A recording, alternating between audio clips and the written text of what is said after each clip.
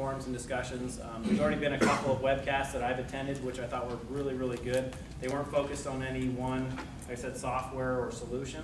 Just talked about the best practices of how to handle document protections. One of them was on forensics collections and so forth, which was interesting for me. And it was a really good, really well done. And it's seeking out industry experts to help lead this. All right. So some of the other benefits you get, there's monthly newsletter that comes out. There's some really good information. They're working on a magazine as well, which some of the articles that have already come out have been really good. And industry training, professional networking, mentoring, a lot of the basics that you're going to expect with any association.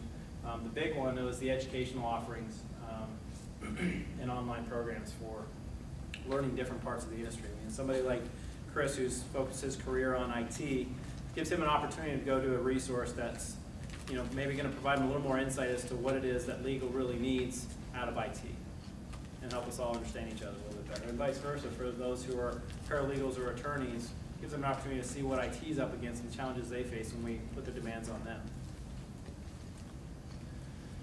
All right. So some of the recent discussions that were up there talking about licensing requirements for collecting data. In Texas, they passed law that states that a forensics technician has to have a PI license.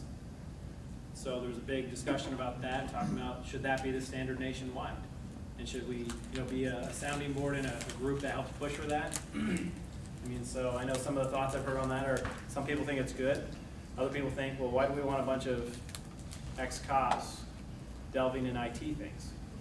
Do we really want a bunch of policemen or former military guys just coming in and dealing with things that they probably haven't dealt with a whole lot just because they have a PI license? So it's, I don't have the answer, but those are some of the discussions coming up, and as a group nationwide, we need to have a voice and help speak up on these issues.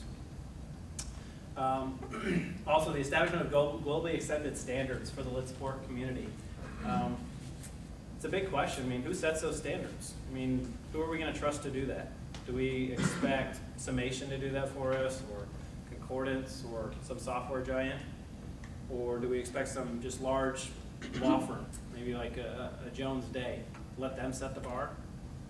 It's probably not the best idea. So as a group, we've got to speak up and share our thoughts and help set those standards without letting one group or one methodology prevail.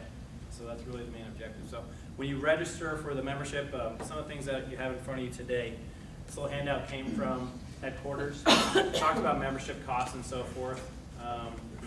Normally it's